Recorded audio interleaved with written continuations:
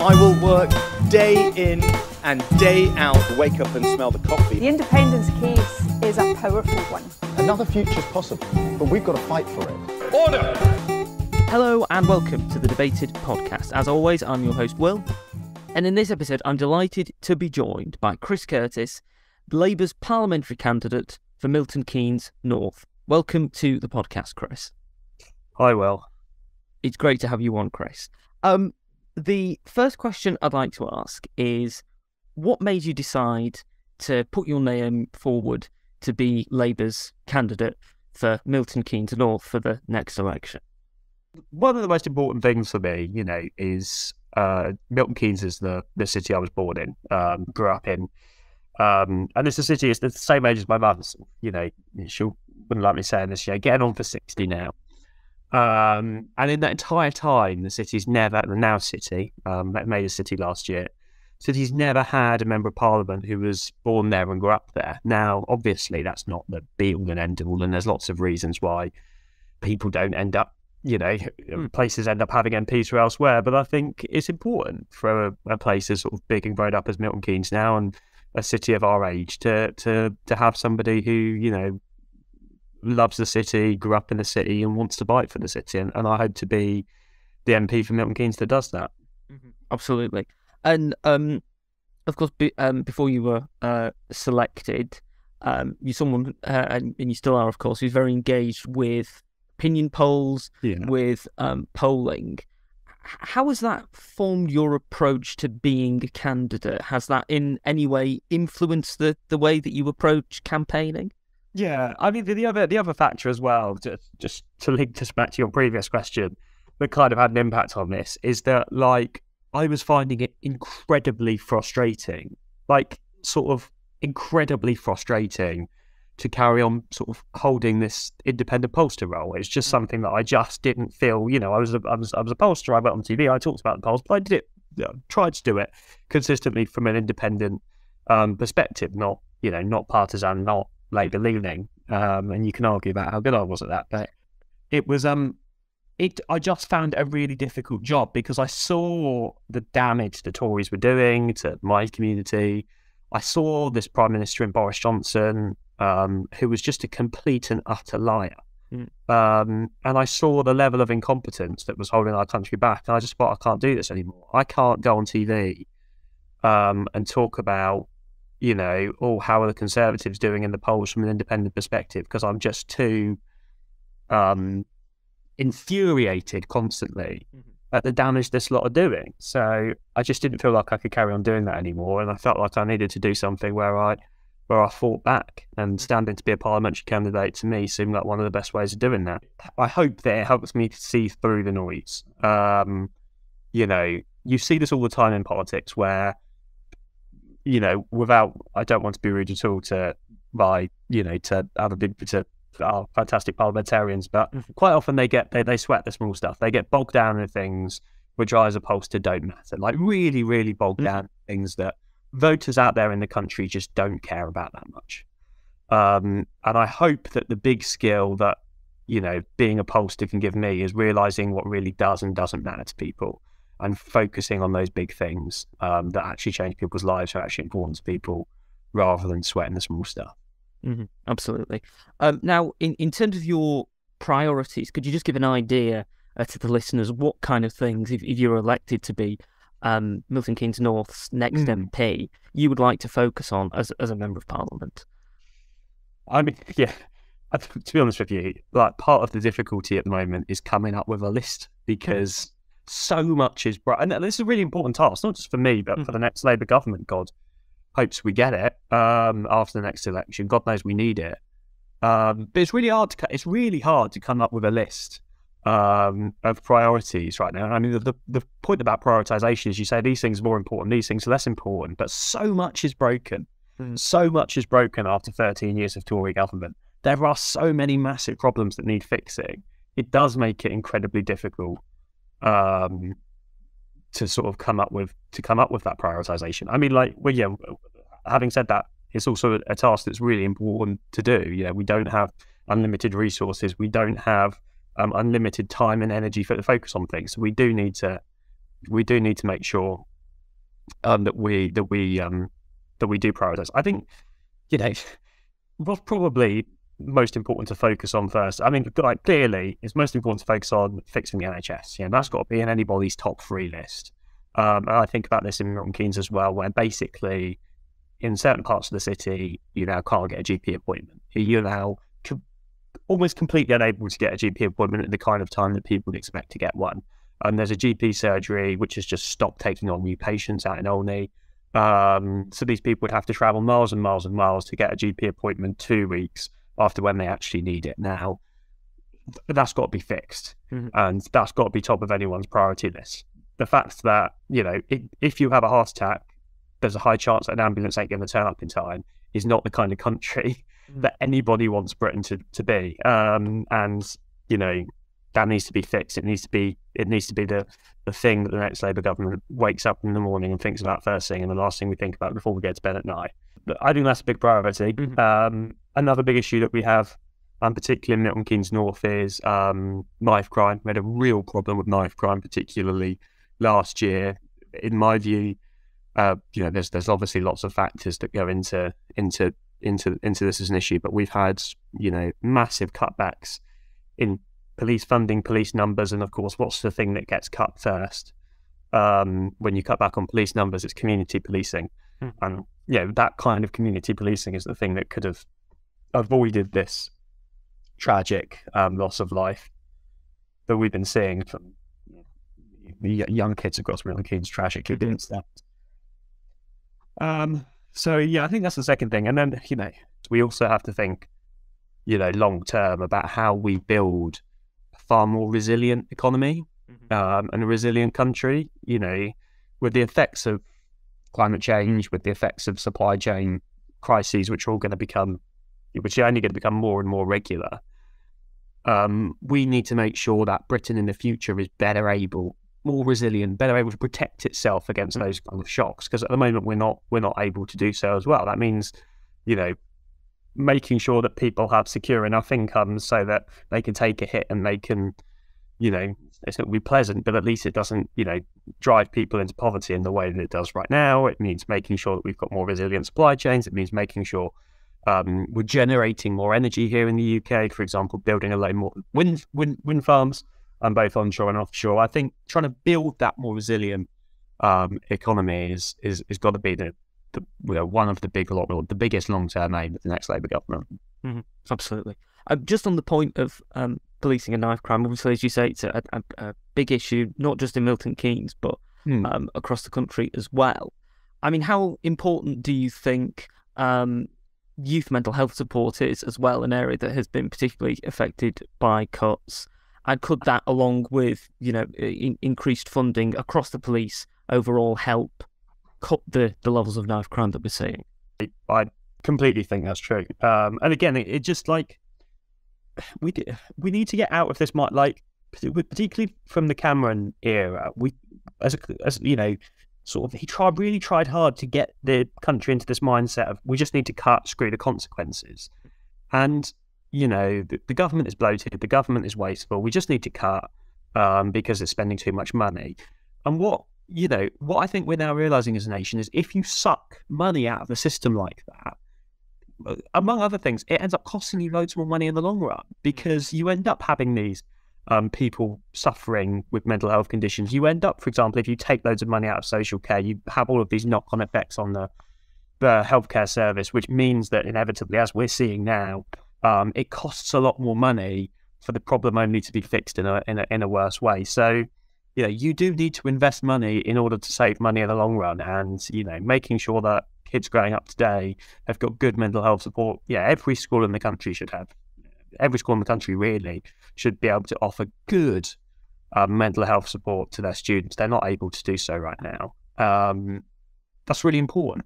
And I think that if you do that, what does that mean? That means kids are getting a good education. Obviously, they're less likely to go and we're less likely to have problems with knife crime and everything else. But it means that they're able to have a good education. It means they're more likely to be able to build the kind of skills and develop the kind of skills that they need in order to be able to build that more resilient economy that I was talking about. It means that we are able to build a country that is more resilient against the kind of shocks that I was talking about. So yeah, we do need to be investing in these kind of things because it pays back. It's obviously builds a much better, fantastic country. It's obviously fantastic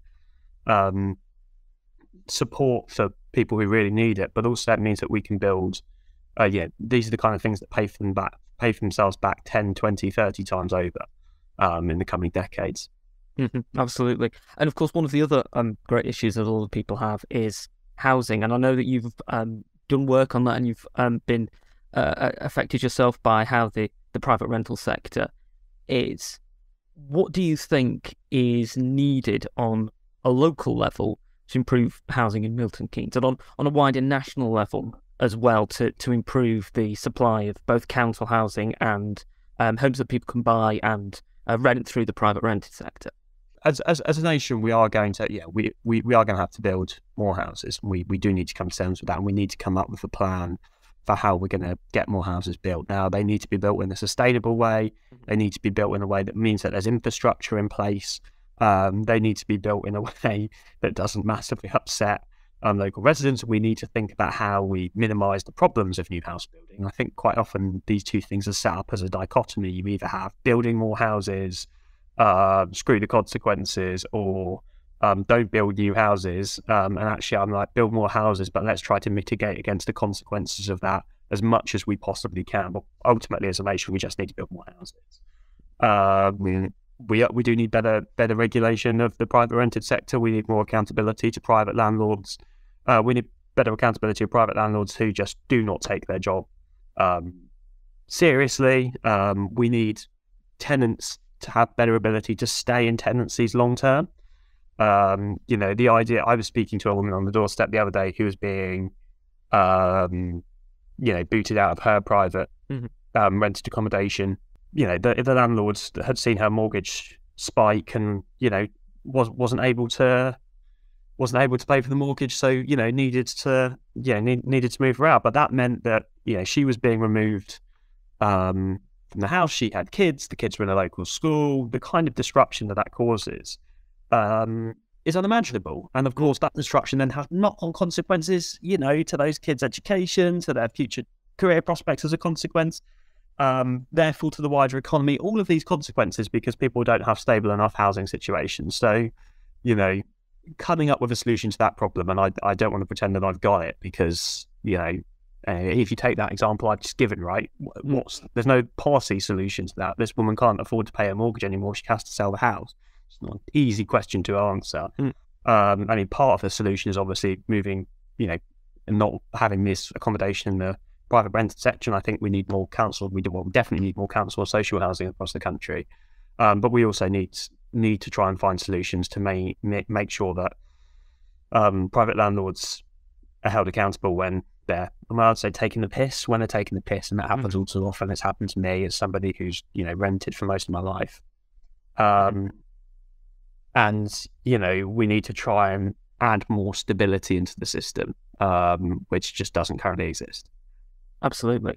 And of course, alongside housing in terms of growing an economy and ensuring that the economy is functioning, transport and infrastructure is so important as well. What do you think are the main issues relating to transport into Milton Keynes at the moment, and how do you think of those issues you and the Labour government would be able to fix them? Kind of links onto the problem we were talking about before about priorities, right? Like, so much that needs fixing. Our housing system is broken. Our NHS has been broken completely by the Tories. Our transport system has been underinvested in. I mean, one of the things that I would say about public transport is we probably should be talking more about buses, and we should be talking a bit less about trains quite often. More people use, I think it's about 50% of the, you're going to have to check this, but I think it's getting on for 50% of the journeys that are taken on public transport via public transport are taken on a bus, more than are taken on the train. More people use buses than trains every year, particularly those in lower income categories, but we spend so much of our energy talking about trains and railways nationally. very little of our energy talking about buses. So I think, one of the things I really do want to see the next Labour government doing is putting a lot of effort into making sure that our bus networks in the various parts of the UK where they still exist, including Milton Keynes, operate in a much more effective, efficient way that is better able to support consumers. And of course, this is one of those things where you kind of need to get over, but you have to invest in order to get over a bit of a hump. Because one of the big problems we've got, if you take Milton Keynes, for example, is, basically no bus route in Milton Keynes makes money. A very small number of bus routes in Milton Keynes would actually be profitable without any support, because nobody uses the buses. And therefore, because none of them are profitable, and we've sucked so much money out of the system through local council cuts, it becomes harder and harder. Bus routes get moved, they become less frequent, so fewer people use them, fewer people are reliant on public transport, and then the system, you get in this spiral of decline. We need to reverse that spiral and get it going back up again. And that is going to mean investing a load of money in getting these things running, but it pays off in the long run, because then you have more people using buses, more routes become profitable, and eventually these things end up paying for themselves. But you need to start that spiral upwards. And a decade and a half nearly of austerity has had a real damage on our bus networks. Absolutely. And do you think as well that in terms of the transition to greener forms of transport, we have to take into account obviously the issue with cars and the transition from diesel and petrol cars to electric cars? I mean, how much of an impact do you think that's going to have, and how much do you think that this is looking quite a bit into the long term, and we have to have solutions both in the long term but also in the short term? Yeah, and there's the other thing I was going to say about buses is we need to make them more frequent, we need to make them more reliable, we need to make them better value for money, more affordable for everyone.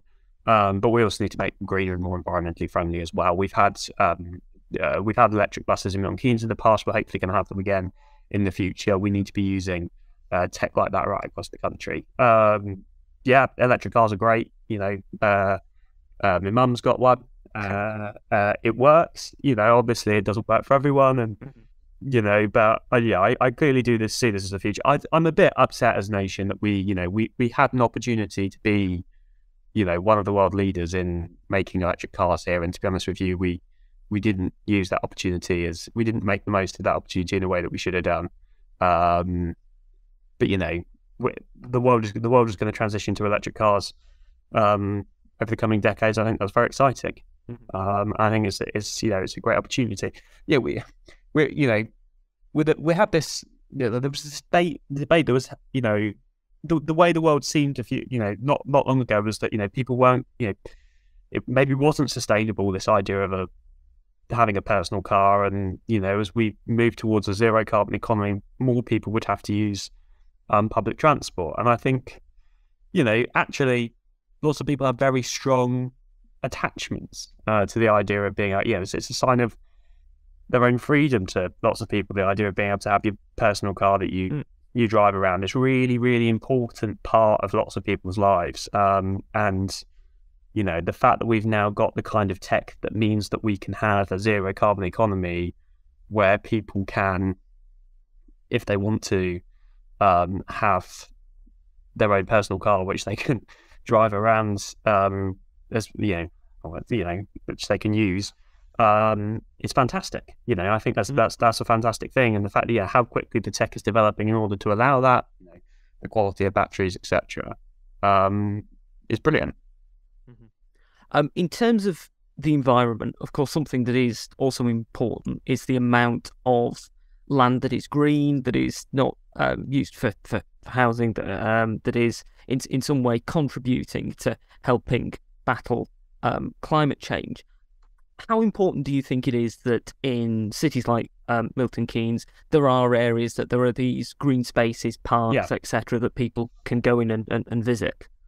Yeah, really important. So, I know. Milton Keynes has a bit of a reputation sometimes nationally. Anybody who wants to come and visit it is always surprised. When I've taken friends of mine from London up recently to come and campaign, for me in the city. Always shocked at just how beautiful and green the city is. Because it was because of the way it was built, the way it was designed. It was built in a way that the vast majority of people live incredibly close to a green space that they can use. We have wonderful lakes, wonderful wildlife areas that people can explore. I think that's really important, right? And as the city grows, as more houses are put in, and more people move to Milton Keynes, I think it's really, really important that we keep that ethos. We keep there being green spaces that people can visit and people can enjoy. Do you think that in terms of the perception of Milton Keynes, you mentioned it there, that it's going to be important for you if you are elected as MP for Milton Keynes North to be able to put a perhaps much more positive and open vision of Milton Keynes out there for people around the rest of the country who do have perhaps a bit of a preconception about it, and act very much as an ambassador to be able to say, well, you might have a preconception about Milton Keynes, but actually come here and visit the city and you will see how different it is from what you might think it's like. Yeah, absolutely. I mean, anybody listening to this right now who ever considers making some sarky comment about Milton Keynes, get in touch. My DMs on Twitter are open. Get in touch with me. I will give you a personal tour and I will prove you wrong. The city is remarkable and it is beautiful. We have low air pollution. We have wide access to fantastic green and open spaces. We've got a stupidly large number of trees. It's incredibly efficient to get around. We've got a dynamic economy and a resilient economy with good access to jobs. God knows the city's got its problems just like anywhere in the country. We talked about the difficulty getting GP appointments. At the moment, there are difficulties with growing pains as the city's been growing, and the hospital isn't necessarily big enough to go. There are issues with the city. God knows there are. But it is also one of the most stunning and beautiful places on earth, and I will challenge anybody who feels the need to criticise it. So come to the city, let me show them around, and I will prove to them that their misconceptions are completely wrong. Just thinking about the wider future for a moment. Obviously, you're going to be standing as the Labour candidate at the next election, whenever that is, and that's an election that, based on the polling, the Labour Party looks as if it's going to win, and perhaps win by a significant margin. Looking at the immediate aftermath of that election, if Labour is to win and to form the next government, what do you think nationally Labour's priorities are? Do you think that there's anything that is in any way different from the priorities that you're focusing on locally, or do you think that they're broadly the same? Well, I mean, let me start by rejecting the premise of your question. I say this as somebody who has been a pollster for nearly a decade. I have seen time and time again how Labour has risen up in the polls midterm, only for that sort of comfortable polling lead to completely evaporate by election day. There is not a bone in my body, and there not should be a bone in anybody's body in the entirety of the Labour Party that is in any way complacent right now. If we stop trying and rest on our laurels, we will lose the next election and we'll have 5 more years of the Tories trashing everything. We need to work hard every single day to get out there, to get campaigning, to get our message out to voters, to make sure that our policies and our priorities are completely in line with the voters that we need to win at the next election, not in line just with the members of the Labour Party. And I keep making that point until those sentences, I find them painful to say because I've said them too much. But honestly, it is such an important point to make because this country cannot afford it. We just cannot afford 5 more years of Tory rule. We just I'm incredibly. I've got a 93-year-old grandmother. I'm scared every day that something's going to happen to her, and the ambulance isn't going to turn up. Right. I don't know what it's going to be like after 5 more years of the Tory government. I'm not sure the NHS is going to be able to cope.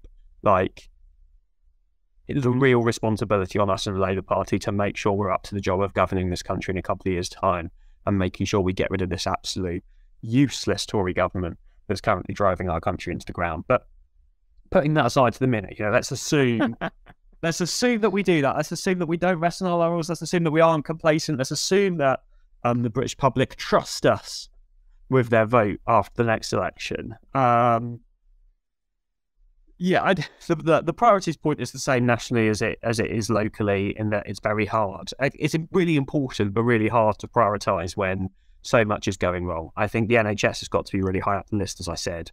I think, however difficult it is, quite often we have to focus quite early on the things that are gonna pay back, if that makes sense. Mm-hmm. So you have to really focus hard on doing the things first that are going to grow the economy nationally, and you're going to have the biggest positive economic impact, because you can then use the money from that to solve all of the other problems as well. And this way, did you ever play The Sims, Will? Yeah. So if you send your sim to work, and if you sent them to work with all of their green bars full. And they had all of the skills that they needed on the little blue bar screen. If they had all of that, they got promoted. They did well at work. Were incredibly successful, right? Basically, my sort of analogy for what's wrong with our economy right now. After 13 years of Tory government, too many people don't have full green bars, either because they don't have the health support they need, the mental health support they need. They don't have good, stable, secure housing. They're not given. Few people in this country are given access to skills and education that they need. We need to fix those problems, and in doing so, we're going to grow the economy, and then we're going to be able to spend all of the money. We're going to have a lot more money available to spend on the things that we'd also like to be spending money on. That are therefore a bit further down the priority list. What do I think those things are then? I think, we obviously need to be fixing our NHS, supporting mental health support. I also think one of the big things on this list is childcare. It's such a damaging impact on our economy and on people's lives, on the workforce, to have incredibly expensive childcare in Britain. I think the next Labour government has to have a really bold policy on bringing down costs and increasing quality of childcare. Mm-hmm. Absolutely. Well, thank you for coming on the podcast, Chris. I have one final question for you. We're recording this podcast on Valentine's Day. It's a very important date in the year for so many people. And so my final question to you is this. If you have someone who is your political hero or political idol throughout history, and you had to give them a Valentine's card, who would you give the Valentine's card to, and what would it say? Oh, God. I haven't really thought of, political heroes. I don't know. I genuinely don't know. I mean, you sort of the problem is, if you haven't thought of this question, you go to the easy answers, and that's not particularly interesting, right? Obviously, I think Attlee was fantastic, and the kind of reforms he brought in after 40, bold reforms that he brought in after 45, that have had such a positive impact on this country over the past decades. They've been incredible, but then that's you want to pick someone that's neat. Ultimately, the best way of answering this question is to try and think of somebody niche that you think really symbolises the kind of things that the kind of qualities that you value.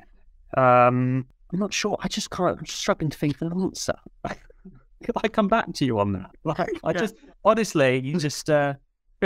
I have many political heroes, but I've also got many political villains, including the last three Tory prime ministers last 5 Tory prime ministers who are just driving this country into the ground. So I'm guessing that none of them would receive a Valentine's card from you. Well, thank you for coming on the podcast, Chris. It's been great to speak to you. For people who are interested in your campaign and want to find out more about what you're doing, where should they go to find out more about your campaign and more about you? Yeah, if you Google Chris Curtis Milton Keynes, my website will come up. You can get in touch. I am on Twitter. If you search for me, my DMs are always open. You can message. If anybody listening to your podcast will fancies coming up and campaigning, anybody is welcome. As I say, we can't be complacent. God knows we need to get these Tories out, and I'll take all the help I can get in order to support me in doing so. Absolutely. Thank you once again for coming on the podcast. No, thank you for having me. Thank you for listening to this episode of the podcast. If you've enjoyed it, you can subscribe to us on iTunes, Spotify, Podbeam, and Amazon Music. You can also follow us on Twitter, @DebatedPodcast, like us on Facebook, Debated Podcast, and if you'd like to get in touch with us, whether about appearing on an episode of the podcast or commenting on an episode that you've listened to, you can do so at thedebatedpodcast@gmail.com. Thank you for listening.